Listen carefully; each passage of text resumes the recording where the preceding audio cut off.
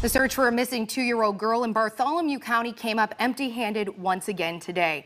Emma Sweet went missing yesterday after her father was pulled from a truck that was partially submerged in the East Fork of the White River. But his daughter wasn't with him. Today, a coat belonging to the girl was found on the river's banks, but she's still nowhere to be found. CBS 4's Max Lewis has the latest on the efforts to find her.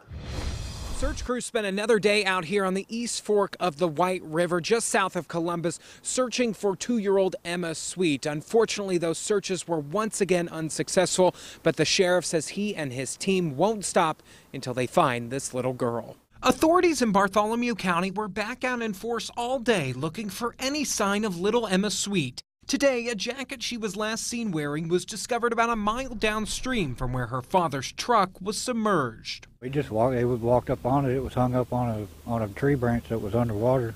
John Grider and some of his friends went looking this morning on their own and stumbled upon the jacket. Sheriff Matt Myers called it a key find. We can't say 100%, but it's looking more like she probably is in the river someplace.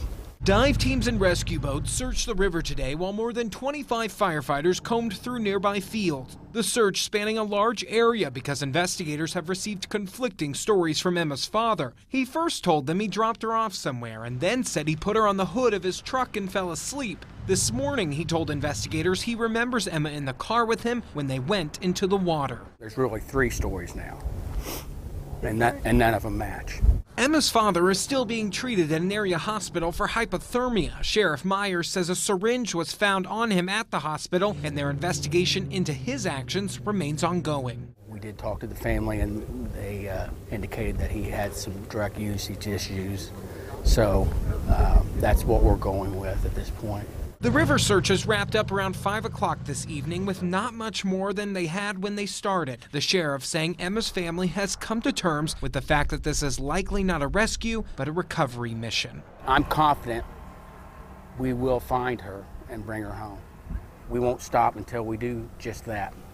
The sheriff says he has received a lot of outreach from the community of people wanting to come and help search for Emma. He says he's grateful for those offers, but as of right now, he and his team have things under control. Searches here on the river and on land are going to pick up again tomorrow morning.